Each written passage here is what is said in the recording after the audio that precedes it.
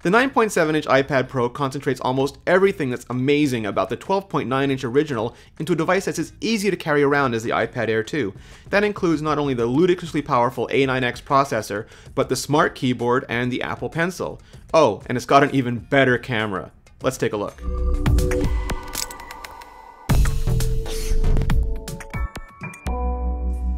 The 12.9-inch iPad Pro packs 2732 by 2048 pixels. The 9.7-inch iPad, by contrast, packs the same resolution as the Air, 2048 by 1536. It has the same custom timing controller as a bigger iPad Pro, but also has a few surprises under the glass.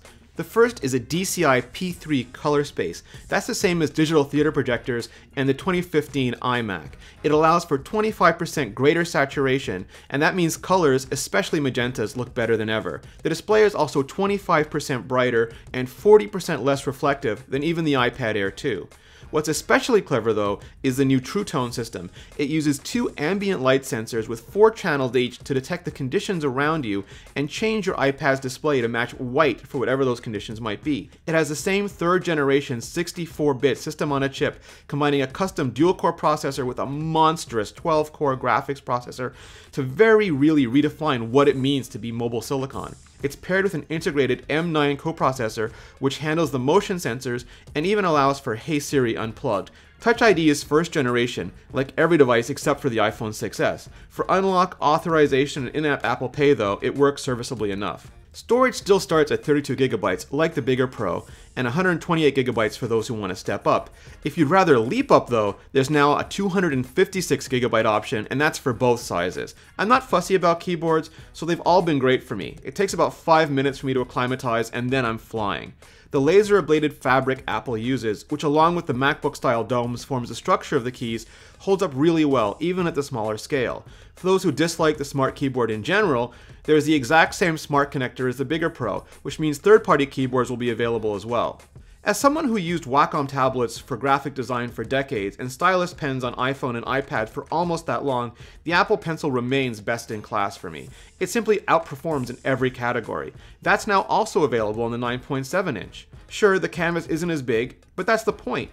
It does take some getting used to, but only if you're used to the 12.9-inch version. Responsiveness and palm rejection remain excellent, as good to my eyes and hands as the 12.9-inch iPad Pro, and all the apps work every bit as well. Having a 12-megapixel iSight camera in a 9.7-inch iPad Pro makes it fantastic. There's also 1080p video at 60 frames per second and 4K at 30 frames per second. Sure, some might still make fun of the very idea of iPad photography, but for others, the best camera they have with them will be the one on the iPad, and now Apple is making sure the best is also the best. And for professionals, many of whom love shooting with iPhones but do want bigger viewfinders for certain projects, Apple is making sure the 9.7-inch iPad Pro is delivering exactly that. It does come at a price though, an iPhone 6 style camera bump on the lens. I haven't had any problem with it though, even when resting it flat and drawing with the pencil. The other corners keep everything solidly in place.